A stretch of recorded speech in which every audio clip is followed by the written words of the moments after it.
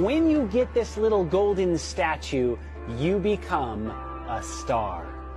What's interesting about this is in the Egyptian culture, they also had a little statue that represented the god Ptah. And see, when an Egyptian king died, it was believed that his spirit went into the belt of Orion, and he then became a star. Very interesting that we still follow after Egyptian gods. There's a lot of these different award shows that pop up throughout the year. There's the Grammys, the Emmys. They honor different aspects of the entertainment industry, but they are all one in the same.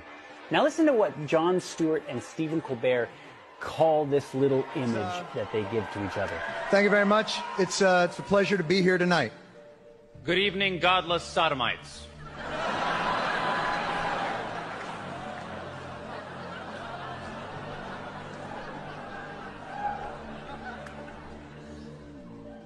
What are you doing? I'm bringing the truth, John. We're in Hollywood, the belly of the beast. You can't just read the prompter? I'm reading the prompter in here. You can read that pablum. Award show banter is not pablum. Reality television celebrates the human condition.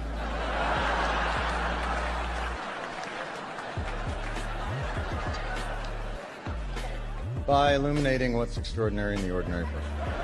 We're here to honor achievement in that category. By giving you a golden idol to worship. Kneel before your God, Babylon! You see, Stephen Colbert and Jon Stewart know exactly where they stand in this city of Babylon. And it's very interesting, Jim Carrey also echoes the same sentiments at a different award show.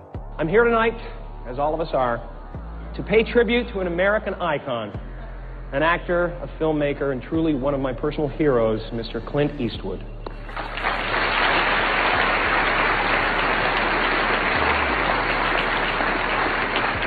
I'm also here because the AFI is paying me $20,003, making me the highest paid megalomaniacal boy king in all of Babylon! When Kathy Griffith was given an Emmy Award, she lets us know exactly who is her God now. We're going to run the unedited version. What? And be warned for you people, you may be offended, maybe. Watch. Now look, a lot of people come up here and they thank Jesus for this award. I want you to know that no one had less to do with this award than Jesus. He didn't help me a bit.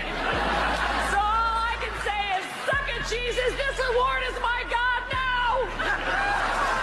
You see, a lot of these celebrities are very aware of the fact that they are treated like gods. Well, this year, and I'm thankful to the Oscar gods, we have a great crop of films. You are, of course, nominated this evening. How does it feel being nominated tonight? Always an incredible honor. The other names of the gentlemen are all gods as far as a category concerned. It's very interesting when you look up where the word Oscar actually comes from. It's Scandinavian and Old English in its origin, and it means divine strength or divine spear. Divine, of course, means of, from, or like a god, and a spear is a weapon. Is it possible, brothers and sisters, that Satan is using these celebrities and movies as godlike weapons against us?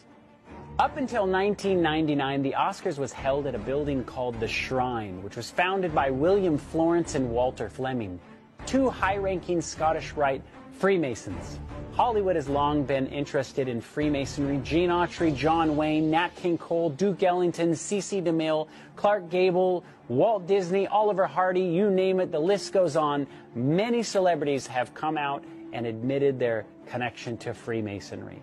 In the book Morals and Dogma, written by Albert Pike, on page 321, Freemasons let us know exactly who their God is. It says Lucifer, the light bearer, strange and mysterious name given to the spirit of darkness. Lucifer, the son of the morning. It is he who bears the light. And with it splendors intolerable, blinds feeble, sensual, or selfish souls. Doubt it not. When the movie Life is Beautiful was awarded at the Oscars, the camera quickly pulls back and shows a wide of the stage. When you pause it, you can see elements of Freemasonry built into the very set. If you look at a Masonic tracing board, a tool a Mason uses to teach and educate people involved in Freemasonry how to spot things that are connected to that organization, you can see the checkered floor, you can see the archways, you can see the sun motif in the background. All of these are letting you know exactly who owns this organization. When the Oscars moved from 1999 from the Shriners Building to the Kodak Theater, where it currently resides today, you can still see a lot of these elements of Freemasonry incorporated into the stage. You have the sun motif in the ceiling. You have the checkered flags upon the stage and the arches. Outside of the Kodak Theater, you have the gate to Ishtar. And you have Babylonian gods put on the outside of the gate. The whole area surrounding the Kodak Theater was designed after a 1916 movie called Intolerance, where they recreated the very set that they had for Babylon. They have the same exact elephants. They have the same exact gate of Ishtar. They have the same exact Babylonian gods over the top of the gates. You see, if you go and visit the very home of the Oscars, where they hold it each year, you can see a plaque on the wall that says the Babylonian Court. At the 2016 Oscars for Best Cinematography Award, the camera shows you the stage and you see an unmistakable Tower of Babel embedded into the design. You see, brothers and sisters, they know exactly where they are. While the world is wandering after all of these celebrities, we would do well to heed the very advice from Jesus' lips himself. In Luke 4 verse 8 it says, "For it is written, you shall worship the Lord your God, and him only shalt thou serve."